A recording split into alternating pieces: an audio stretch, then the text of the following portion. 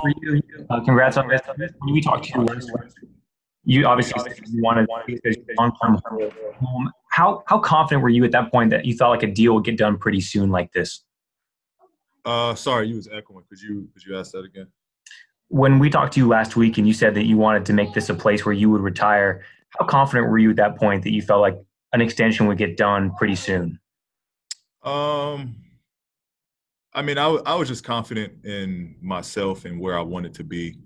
I left everything else and, where, they make the decision at the end of the day. I love being here. I love the family that I've created in my first year. And this is where I want to be. This is home. I'm at home.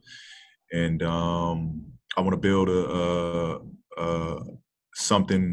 real foundation. And ultimately, this is where my legacy, where I want to leave the biggest imprint on. And I know that you make a decision like this based on a number of factors, being home and whatnot. But you've talked for so long about how you feel like you and Kawhi had such a good relationship.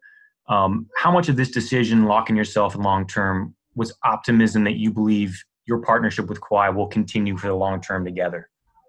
Well, I'm hopeful. I won't put words in another mouth. But, I'm hopeful. He's one of the guys that I talked to and kind of wanted to inform, hey, this is a decision I wanted to make. I want to be here long term. It's not putting a gun to Kawhi and telling him he's got to do this or do that. Hopefully it's a mutual bond. We both enjoy playing with one another. So, everybody's got their own decisions to make. And, hopefully me showing my commitment, being here and wanting to play with him long term, sticks out. Thanks, Paul. Appreciate it. Thanks, Andrew. We'll move over to Farba. Farba, you can go ahead. Hey, PG, I know you had mentioned before how special it was to have your family be able to come to games and how, your mom had a stroke when you were at a young age. How special is it for you, and how much did it impact your decision knowing that now they're able to stay watching your games long-term in LA? My family is the biggest factor in this decision to stay home, make it easy on my family. And again, this is a childhood dream being fulfilled. It's just priceless. Regardless of what this deal was for, it's a priceless deal to me. Having the opportunity to play here and be in front of my family, my friends, and again, leaving my mark on a place I grew up at. Move over to Brian Seaman. This is a question for Lawrence. Can you give me your thoughts on, securing a cornerstone for a very, very long time here for the organization when, a couple of years ago, we kind of wondered, what direction it would go. You've got a big piece now for quite a long time. Yeah, I think it's a really significant moment for the franchise. It's one thing to acquire a great player like Paul. It's another thing to retain him. And we're extremely honored that he trusts the organization with this chapter of his career. It's both a tremendous privilege and it's also a massive responsibility. And Paul's a partner in this. And we value what he thinks and things we need to do going forward. And I think the commitment that we've made to each other, I think, is significant. And we also both believe the best is yet to come, both for Paul and also for our team. Thanks for moving to Mark Medina. Hey, Mark Medina here, USA Today. This question is for Lawrence. Is there any momentum towards doing anything with Kawhi long-term? Is that more of something for next summer? Yeah, well, I think, look, this day is all about Paul, and I think Paul answered it really, really well that, Paul and Kawhi are great teammates. They obviously enjoy playing together, but they're also their own men. Kawhi's not eligible like Paul was for an extension. So we'll never make any assumptions about anyone's decisions, but we're super excited about the kinship and the brotherhood that both those guys have formed. And like I said, today is a great day with with the decision Paul's made, and it's a significant day for our franchise. Move over to Miriam. Go ahead, Miriam. Hey, PG. Congrats to Lawrence as well. PG, what did the Clippers organization show you in the last year that kind of proved their commitment to winning and commitment to wanting to be a destination franchise that won you over? Well, it was a competitive team before I got here, and them sending the house to come grab me shows that their commitment to win and wanting to put a winning team out there. And, I have full faith and full trust in their process and their ability to build a team. And can I also ask, obviously you come under a lot of flack from different directions for all kinds of things. What besides obviously the nice extension, what has the organization done to sort of support you and show that they have your back? Multiple things. I mean, again, their ability to grab me, then put me in the best position to be successful on and off the court. It just speaks volume. And they've been very supportive, very helpful. Again, whether it's on the court or off the court, in providing resources that can help me long term. And so at the end of the day, what they've done and what they've helped me with, this deal, was more so about my loyalty to this team and to this organization. Thanks, man. Move over to Om. Go ahead, Om. PG, congrats on the new deal, man. Last week you were telling us how comfortable you are. You're more comfortable going into the season. Just, your shoulders feeling better. You having an off season to train again. This being your second year with this team. Now with this deal kind of behind you and you knowing where you're going to be, where you're going to be able to call home, I was wondering if you can talk about your mindset during the season, because I know on that podcast with Matt Barnes and Steven Jackson, you said you're going to be on a lot of the people who doubt you and show a lot of people what you have left. And you were talking about listening to Kobe all the time. I was wondering about your mindset this year and if you feel like you have to prove a lot of people wrong that doubted you after what happened in the postseason. You know what? It's not even about proving people wrong or answering questions to people that don't really have much value into my life. It's more so about me going out there and being reliable for my teammates, being reliable for this organization. That's where my focus is. That's where my mindset is. And if I keep it to that, if that is my mindset on a nightly basis, every other question will be answered. So I'm in tune with myself. I'm in tune with my mind. And it's just about me exploding into this season. And, for myself, I'm looking forward to the start of this season. Thanks, Paul. Beth Harris, you can go ahead.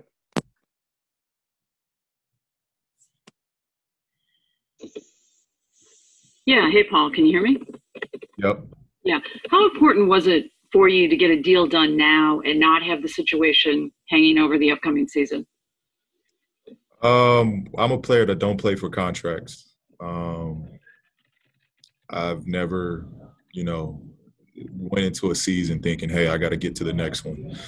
I play every year my hardest. I leave it all on the floor. Whatever those results are those results. I know the work that I put into this craft, and I just believe in, who I am and who I've been in this league and who I am as a person. So I never approach a season looking, of what kind of deal I can get, what I'm playing for. Fact of the matter is I'm not a stats guy. I go out and play hard and just try to compete as hard as I can. Thanks. Move over to Dylan Hernandez. Dylan, you go ahead. Yeah. Hi, Paul. I know in the past you've talked a lot about loyalty, and obviously this organization's made a huge commitment, not just in acquiring you, but now in, extending you into this deal. What do you feel now that maybe you owe to the organization now going forward from here? I owe him a trophy. That's what I owe this organization. This is a window that we're trying to capture, and my commitment and my job is to try to bring a title here. And is keeping Kawhi here, I know, like you say, he's his own man and stuff, but obviously you can kind of, right, by being a good teammate to him, by, maybe performing up to, the level you've been at in the past, maybe make that decision easier for him. I mean, do you feel that responsibility at all? Well, the responsibility is to make him feel like the way I felt when I came into my extension. I knew where I wanted to be. I knew who I wanted to play with. That's my responsibility to go into this season. And again, it's Kawhi's decision. I'm a grown man. If he decides to go elsewhere, that's a decision that, I'll be happy for him.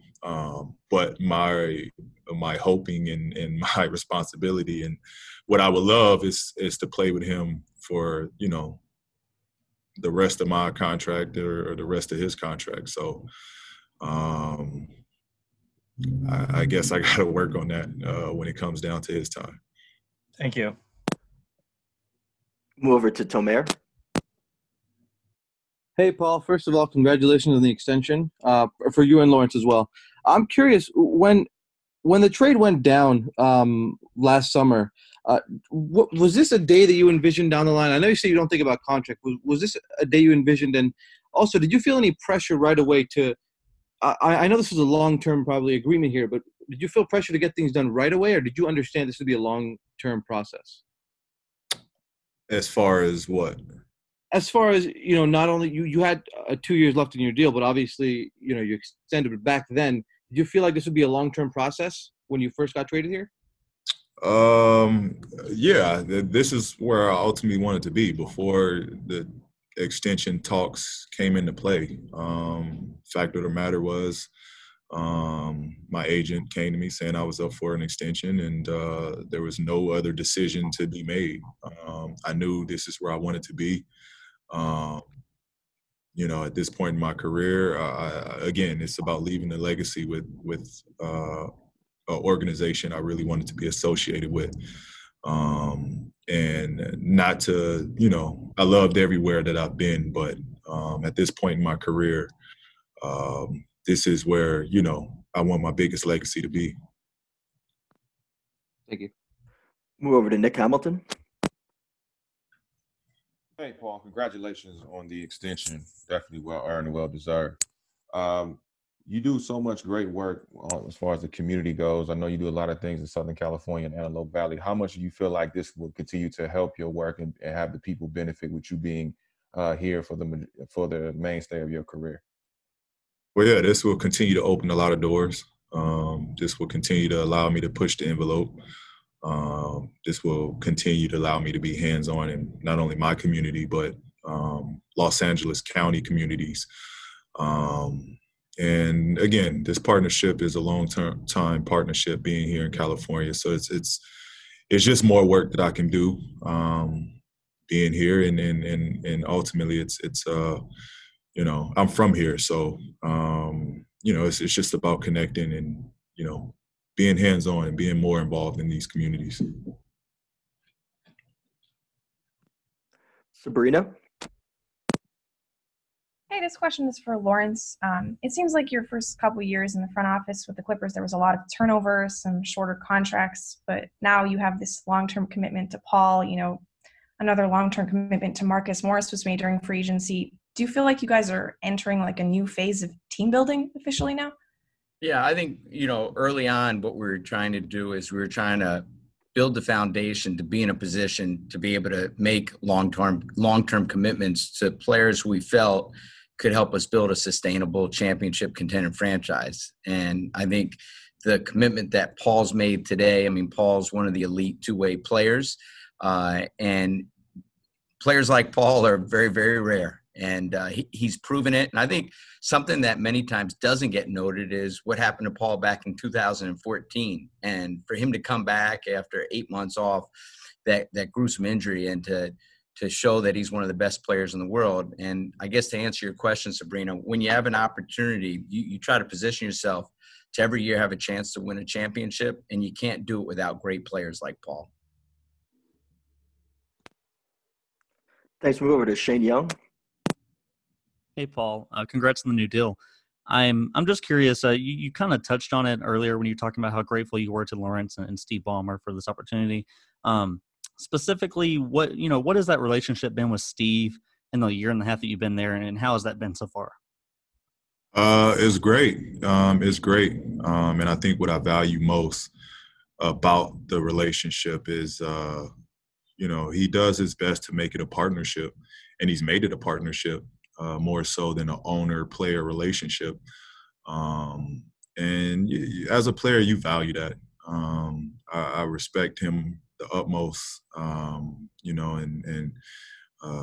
he's just a great individual. And, it's someone that, ultimately it's his connection to this team and his passion and his love for this team is what you want to go out there and play for and lay it on the line for. So I love Steve. I love what he stands for. And, I love his involvement with this team. Thank you. Thanks, everyone, for joining. That's all we have time for today. Thank you, Lawrence. Thank you, PG. And good luck. Appreciate it. Thank you, guys. Thank you, guys.